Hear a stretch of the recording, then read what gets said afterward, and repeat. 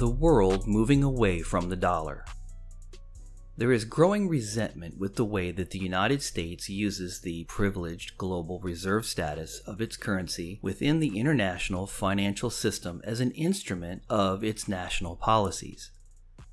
Because world currencies depend on the US dollar as its reserve currency, no nation or organization is immune to this potential abuse.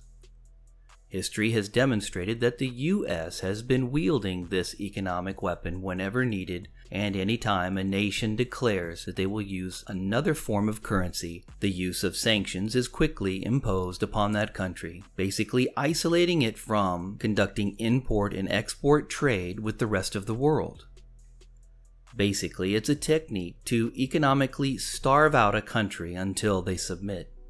It's the same as in medieval days when an invading force would come upon a castle that was so fortified they couldn't penetrate it. So the invading army would camp outside the walls and wait until the castle's food and supplies run out. Eventually, the castle opens its doors and the invading force takes the castle without incident. This is essentially the effect that sanctions have on nations today. Sanctions are the primary mechanism the US uses to coerce the world to yield to their policies, and it has been very effective in the past. If a country other than the US imposes sanctions, the extent of those sanctions are usually limited to the extent of the country that imposes them, and perhaps some neighbor countries that might similarly be affected or may benefit. When the US opposes sanctions, they can coerce the entire world to support their sanctions, or the threat of sanctions may be imposed upon them as well. And if sanctions aren't enough to create the leverage needed, there is always the imminent threat of military intervention. These two aspects of influence are what has kept the world in line with US policies. That is, until now. This power of leverage is steadily weakening as the world becomes more aware that the US dollar is no longer the juggernaut it once was. The dollar is sitting at a value of less than 3% today. It is no longer backed by any tangible asset. It went off the gold standard in 1972 and since has been backed by OPEC oil and the US military might. Between the abuse of the reserve currency privilege and the inevitability of the dollar demise, the world has finally had enough and are banding together to create mechanisms to be able to conduct commerce and trade without the dollar and without the threat of sanctions being imposed on them. Another way the US has created leverage is by their control of the SWIFT system. So what exactly is the SWIFT system? SWIFT stands for Society of Worldwide Interbank Financial Telecommunications. SWIFT is a cooperative society under Belgian law owned by its member financial institutions, which has offices around the world, and provides a network that enables more than 10,000 financial institutions worldwide in 212 different countries to send and receive information about financial transactions in a secure, standardized, and reliable environment. SWIFT has attracted controversy for enabling the US government to monitor and in some cases to interfere with transactions. It is a common occurrence that any nation under American sanctions will be threatened with no longer having access to the SWIFT system. Basically, the US and global elites can cut off any country's ability to move their money supply with the press of a button. And this has been going on since the SWIFT system was activated in Brussels in 1973. This kind of control can be applied to all levels of bank transactions, including individual accounts. So if you ever thought, even for a moment, that your wealth placed within the banking or financial institutions ever belonged to you, or that you had any control over it, please be aware that that has never been the case. The government at any moment can freeze your wealth. They do it all the time to anyone they deem as criminals of the state. They have achieved this control through a program called the Terrorist Finance Tracking Program, which the U.S. Treasury Department, Central Intelligence Agency, and other United States governmental agencies initiated after the 11 September attacks to gain access to the SWIFT transaction database. SWIFT was named as a target according to documents leaked by Edward Snowden. The National Security Agency widely monitors banking transactions via SWIFT as well as credit card transactions. They intercept and retain data from the SWIFT network used by thousands of banks. As recent as 2017, a group known as the Shadow Brokers released files allegedly from the NSA which indicate that the agency was continuing to routinely monitor financial transactions made through SWIFT. There are already lots of people trying to do something about the dominance of the dollar. As you know, if the U.S. gets upset with you, they slap you. They just stop you using the U.S. dollar, or they stop you trading the U.S. dollar, which many people say, wait a minute, this is supposed to be the international currency. That's not an international currency if it can be stopped by one nation. Currently, 23 countries, 60% of the world's GDP, are setting up swap lines which bypass the dollar and SWIFT system. But when these tactics aren't effective enough, the U.S. has another resource at its disposal: the might of its military and the influence over NATO forces. Here are some recent examples of countries that threatened the US dollar but could not be effectively sanctioned, and therefore military might was employed to achieve the desired result. Iraq. In October of 2000, Iraq insisted on dumping the US dollar for the more multilateral euro. In May of 2003, Iraq was invaded. Libya. Libya is Africa's largest oil producer. In 2009, Libya's Muammar Gaddafi had proposed the adoption of a gold-backed dinar. He amassed 143 tons of sovereign gold and the same amount in silver to back this newly proposed Pan-African currency. Gaddafi's plan was to quit selling Libya oil in US dollars, demanding payment instead in these gold-backed dinars. In February of 2011, the United Nations Security Council froze the assets of Gaddafi and his inner circle and restricted their travel. They established a no-fly zone over Libya, which turned into a bombing campaign by NATO forces. By August of 2011, the capital city of Tripoli was captured, and Muammar Gaddafi was brutally killed in the streets of Sirte on 20 October 2011. Within weeks, Libya's sovereign bank was removed, and a Rothschild central bank was put in its place. To this day, no one can account for the 143 tons of gold and the same amount of silver that Gaddafi had amassed. It just conveniently vanished, as these things do during military conflict. It was never used to benefit the Libyan people or used to create the gold-backed dinar that would have allowed the Pan-African nations to break the bonds of the Western central bank system. Syria. In 2006, just prior to Syrian's president Bashar al-Assad being labeled by U.S. officials as a genocidal war criminal who needed to step down, the Chicago Tribune reported Syria has switched the primary hard currency it uses for foreign goods and services from the U.S. dollar to the euro in a bid to make it less vulnerable to the pressures from Washington. Due to ongoing international pressure and sanctions, Syria has been making business arrangements with nearly all of America's foes and major competitors. Countries like Cuba, Venezuela, Argentina, Iran, Russia, and China.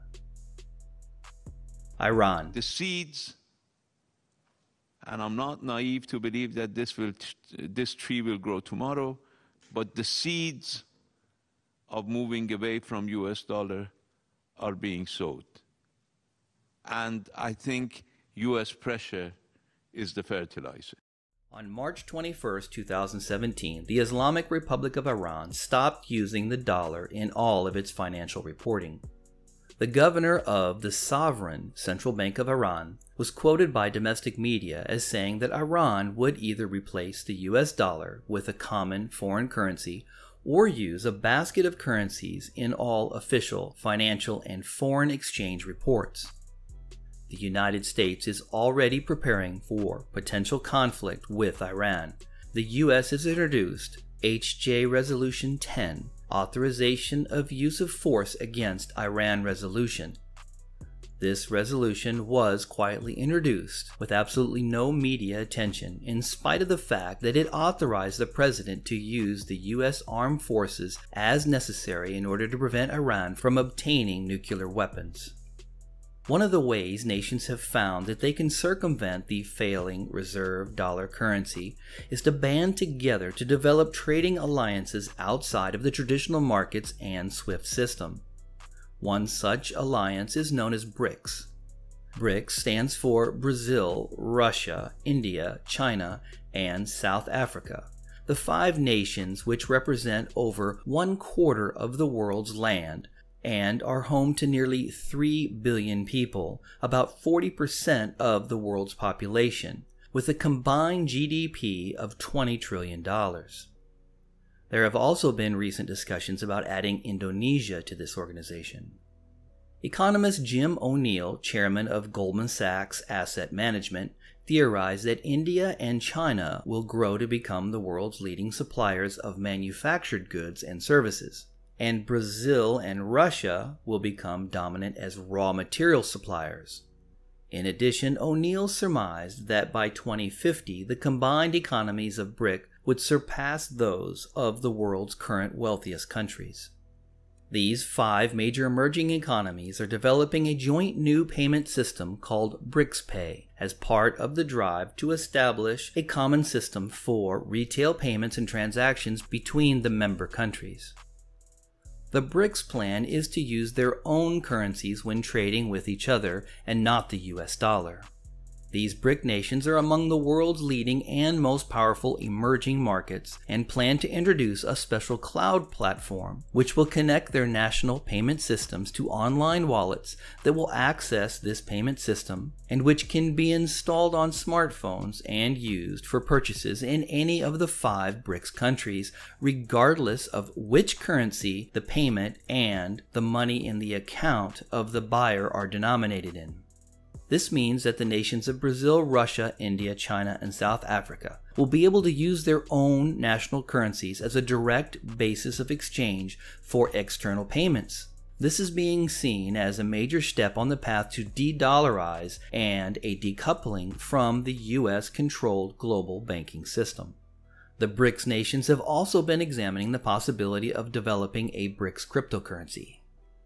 A growing number of nations have or are considering a shift away from the dollar to preserve their assets. The European Union is considering switching payments from the US dollar to the euro after Washington threatened to target European firms working in Iran, according to reports. Saudi Arabia.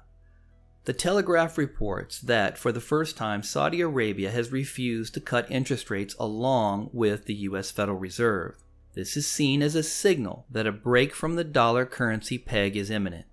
Experts fear that the break from the dollar in Saudi Arabia could set off a stampede from the dollar in the Middle East. The Saudi kingdom is hedging towards a new global system and has publicly stated that their ties to the US are open for renegotiation.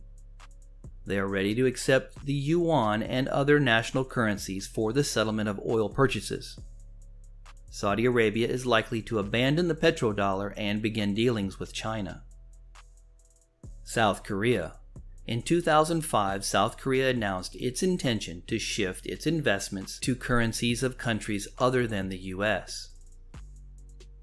China. As of 2005, the yuan was no longer pegged to the US dollar. Its value is floated against a basket of currencies. This was the first step in getting the yuan accepted into the IMF basket of currencies. China recently dropped $6 billion of US debt. China also set up a petro-yuan exchange, which challenges the petrodollar system, which currently forces every country in the world to buy OPEC oil with only US dollars. The petro-yuan system would allow international buyers of oil to pay in gold and yuan. In June of 2017, the European central banks for the first time switched 500 million euros of its foreign exchange reserves from US dollars to yuan. According to the International Monetary Fund, during the third quarter of 2018, holdings of yuan assets by global central banks increased to $192 billion. China has a banking payment system known as UnionPay and has already issued over 6 billion national cards. Brazil has shown interest in collaborating in non-dollar oil payments. Brazil's banking system alternative to the SWIFT system is called ELO and has issued 120 million cards. United Arab Emirates. United Arab Emirates and China have agreed to use their own currencies in bilateral trade. Turkey. Ankara's purchase of the Russian S-400 anti-aircraft missile system, which Washington says is incompatible with NATO defenses and threatens its Lockheed Martin F-35 fighter jets, has threatened to place stern sanctions on Turkey. Despite threats of U.S. sanctions, Turkey started receiving its first S-400 deliveries in July. Turkey further dumped 12% of U.S. debt holdings and repatriated 220 tons of gold, 28 tons of which came from the U.S. Federal Reserve. India. India joined the Shanghai Cooperation Organization. India has agreed to use gold to buy oil from Iran.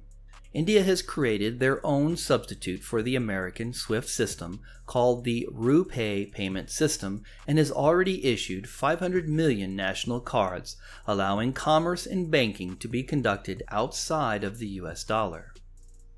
Venezuela. Venezuela holds little loyalty to the dollar. The Venezuela National Exchange is no longer denominated in dollars. Instead, it is denominated in euro and yuan. They also created a cryptocurrency called the Petro, which will serve as an alternative means of payment for Venezuela internationally. If nations are interested in buying Venezuela's gold, oil, or other commodities, they can do so by bypassing the SWIFT system, which has been denied to Venezuela by U.S. sanctions. They have announced that they are ready to accept yuan and other national currencies for the settlement of oil purchases. Japan. The second largest U.S. debt holder has dumped $5 billion of that debt. Japan recently agreed to a $200 billion currency swap with the yuan, demonstrating that Japan clearly thinks the yuan is going to be the best stable currency for their nation instead of the dollar in the future. Japan and China have agreements to use their own currencies in bilateral trade. Sudan. Sudan is once again planning to convert its dollar holdings to the euro and other currencies. Additionally, they've recommended to commercial banks, government departments, and private businesses to do the same. 31 Sudanese companies have become subject to sanctions, preventing them from doing trade or financial transactions with the U.S. Iran. Iran is historically one of the most sanctioned countries in the world, all driven by the U.S. through NATO. Iran took the dollar off their foreign and financial exchanges, and they are seeking gold as a payment for trade. They are ready to accept yuan and other national currencies for settlement of oil purchases. Recently, Iran requested that its shipments to Japan be traded for yen instead of dollars.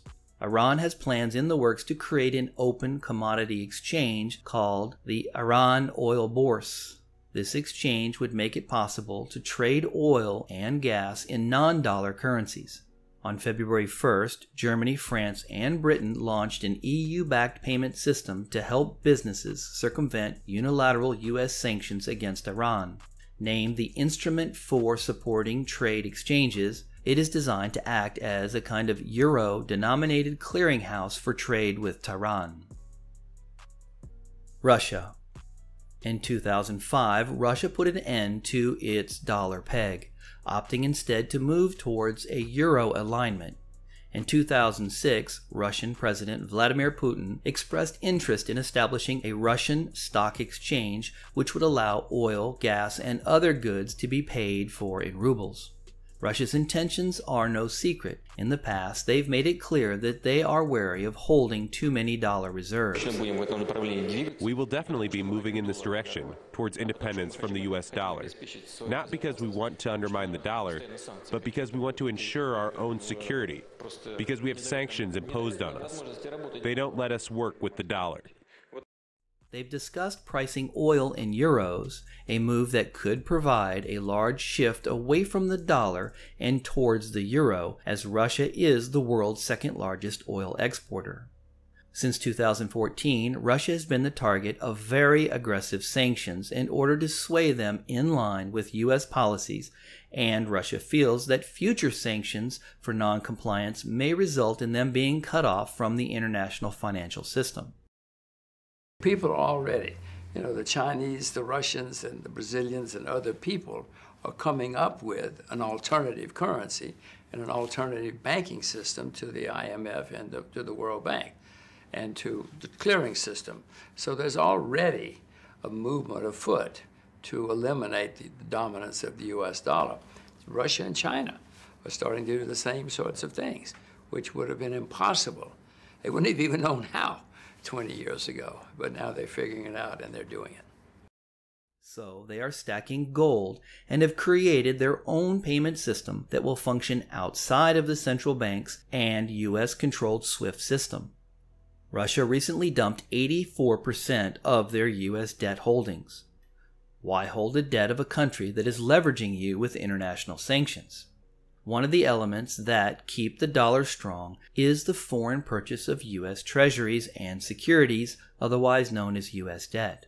It is a U.S. IOU to these countries, and they are systematically calling in these IOUs, reducing the overall strength of the U.S. dollar and consequently the U.S. economy. It was reported in January that during the second quarter of 2018, the Bank of Russia twice reduced the amount of its foreign exchange held in US dollars and moved the equivalent of 44 billion into euros and yuan, with another 21 billion invested in Japanese yen. In May, Beijing and Moscow signed a huge multi-decade gas supply contract to sit alongside a similar oil deal agreed in 2009. Russia's present gold reserve would back 27% of the ruble money supply. That is a high ratio, far in excess of any other major country, and also in excess of the US Fed's original stipulated gold coverage minimum. Russia and China have also agreed to use their own currencies in bilateral trade. In order to circumvent the control mechanisms of the SWIFT payment system, Russia has created their own national payment system established by the state-controlled Central Bank of Russia. It's called the Mir Payment System. At the end of 2015, the Russian Central Bank officially announced China's currency, the yuan, as a reserve currency. It is gradually gaining acceptance among foreign companies with Russian operations and is used by almost 400 banks and has issued about 50 million cards. Vietnam has agreed to accept payments using Russia's Mir card. Thailand is in talks about using the Mir payment card with their banks. The Mir system has been in development since 2014 after the United States government threatened to disconnect Russia from the SWIFT system. The system was activated in 2016 as a way to overcome potential blocks of electronic payments after several Russian banks were denied services by US-based Visa and MasterCard because of the sanctions regime against them. Many ordinary Russian citizens found themselves unable to access cash via their Visa and MasterCards. The United States had switched them off the global payment network. Similar situations have also occurred in Turkey and more recently in Iran.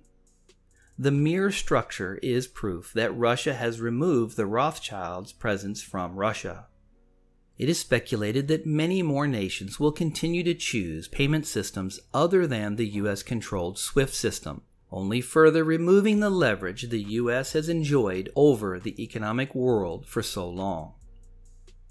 Gulf region nations. Along with China, Russia, Japan, and France, there is a plan to end dollar dealings for oil, moving instead to a basket of currencies, including the Japanese yen, the Chinese yuan, the euro, gold, and a new unified currency planned for nations in the Gulf Cooperation Council, including Saudi Arabia, Abu Dhabi, Kuwait, and Qatar. Secret meetings have already been held by finance ministers and central bank governors in Russia, China, Japan, and Brazil to work on the plan, which will mean that soon oil will no longer be priced in dollars. By 2017, Russia replaced Saudi Arabia as the world's major oil producer, with China importing more oil than anyone else. The characters in the oil game have changed, and the new players want to back the price of oil with the yuan. The Chinese and Russians have been buying physical gold for several years and intend to use it to back the yuan. The days of the dollar supremacy may be at an end as the power and price of gold continues to rise. Other countries are now faced with the decision of how to maintain their economic sovereignty. They each have to decide what they will use to back their currency once the dollar can no longer be relied upon. Will it be gold, oil, or some other tangible commodity? One thing is for sure, that soon no nation will want to back their currency with an economy that is $123 trillion in debt and projected to add $1 trillion of debt each year. As the most powerful nations in the world have demonstrated, gold is becoming more important globally than ever. Awareness is the key. Whatever an individual decides to do to economically survive should be based on informed decisions. I hope that this content can help to that end. I'd like to know if you found this information informative or useful. Let me know in the comment section below. Thank you to all who support this channel, especially to those who take the time to like, comment, share, and subscribe. I don't monetize my channel, so your likes, comments, shares, and subscriptions really help the channel to grow and be seen by others. If you are not yet a subscriber, hit the subscribe button. Then be sure to select the notification bell to be notified as soon as I post up new content. And always feel free to share this content with all.